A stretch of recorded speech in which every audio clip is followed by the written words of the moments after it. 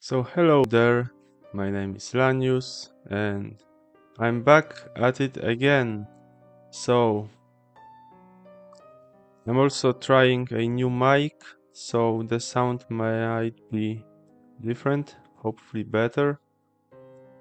And I was planning on coming back earlier, but for the long weekend I had, I was just sick, and not only that, my throat was like on fire, so it was like not even possible to just, record and talk for like 20 minutes and not die afterwards, I guess. But anyway, let's go straight to the video. So, I've made some videos talking about AI, but maybe mainly how to play with AI, how to, create your own tools that use AI, and also I started AI generating thumbnails for videos, and well, probably this video will also have one. I'm also going to make a video about Copilot and another AI tool, but to not make it seem that AI is so nice and cool, I feel like I should talk about this. There is a dark side to generative AI, and it's probably no surprise to anyone. We've all seen some deep fakes. I mean, not only this, joking, the meme deep fakes with, Trump and Biden playing Minecraft or whatever, but also some like, quote unquote, live streams on some hacked channels and accounts with some fake Elon Musk selling Bitcoin or whatever, yeah. But this, I mean, it is hardly news at this point because it was like 3 months ago. But this, what I'm going to talk about, is like really crazy to me, and I can hardly believe that it's even happening. So, this girl, Olga, an Ukrainian YouTuber, got her image, her face stolen by Chinese bots. And the Ukrainian part will be important in a moment, but let's take a look at the video itself.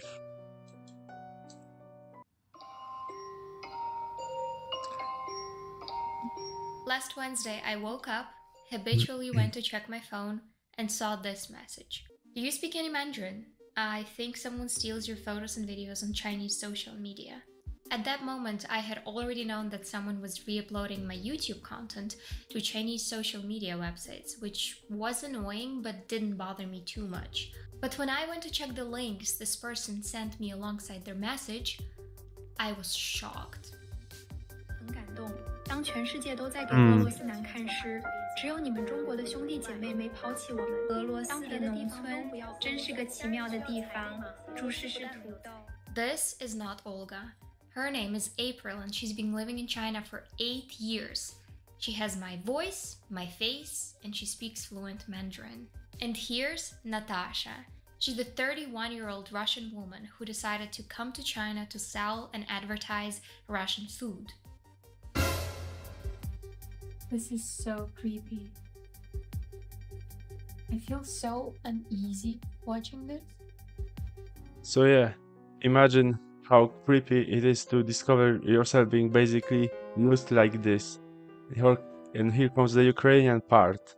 All these characters that possess Olga's looks are quote-unquote Russian and are praising Russia in perfect Mandarin. So what are they actually saying? So let's see. I then translated the videos with Google Translate and figured out the most terrifying part. The narratives my clones were voicing sounded like blatant propaganda. Every single account that used my face seemed to have a hidden agenda that they were pushing. So, one of these characters is advertising Russian food or some candies, while also saying how Russians love China. The one saying these things is Natasha, but there are dozens of different ones. I kind of wonder, why did they choose her? Why did they choose Olga? And it's extra fucked up that an Ukrainian girl's face is basically attached to all these propaganda bots that praise Russia. The problem here is quite obvious, like imagine her being recognized, but I guess it's China only content and it's rarely viewed outside China.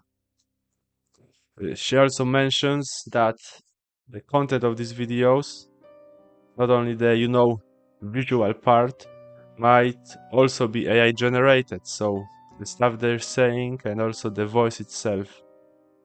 Such a content machine.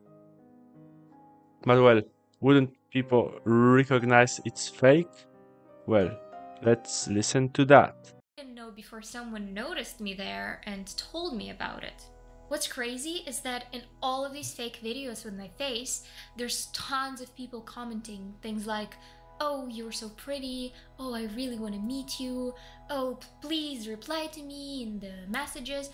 And all of these people do not even seem to question whether the human that they're seeing is real. What's interesting is that to me, my face does look a little unnatural. It's way too filtered. Like, I can see the filter right here and here. But my Chinese friends said that actually in China, all of the media is heavily filtered. And even if you look at like TV shows, they put filters on actors' faces, which I thought was crazy. So, in China, they basically put these face filters everywhere. Not sure if it's intentional to generate content more easily without being suspicious, or if that's just the thing they do, but for sure it makes it way harder to realize what is real and what's not in their social media, when even TV looks, well, kind of fake. I wonder, couldn't they generate some fake person to base their bots on? It shouldn't be that much harder, but I guess it's easier if you have a video of someone and not just an image. Of course, the moral arguments don't seem to matter here. And yeah, all these advancements in AI are very dangerous when in wrong hands, and they're basically publicly available, and I can hardly imagine any worse hands than Chinese government, for example. I mean, I can be sure who's behind it in this case. It might be someone on Russian part, which is well, equally bad, if not worse. I'd recommend you to watch the original video. It will be linked in the description. And well, stay vigilant as the AI content is everywhere. I guess more so in China, but already there are so many AI arts that I have an instinct to look for some AI things in possibly, most probably, regular normal arts or photos. Sometimes just the vibe of a picture and image seems a little bit AI, but I can no longer tell for sure. And sometimes I only know it because I'm working with generative models myself and just see what they do. But sometimes they are too convincing. So that will be it for today. It's nice to be back, and it's first video in a while with a script. So it's a weird flex. Maybe I'm not stuttering as much as usual, and maybe this is going to be a thing now. We will see. So anyway, thank you for watching. Leave a like, subscribe and all that stuff. And see you in the next one. Bye bye.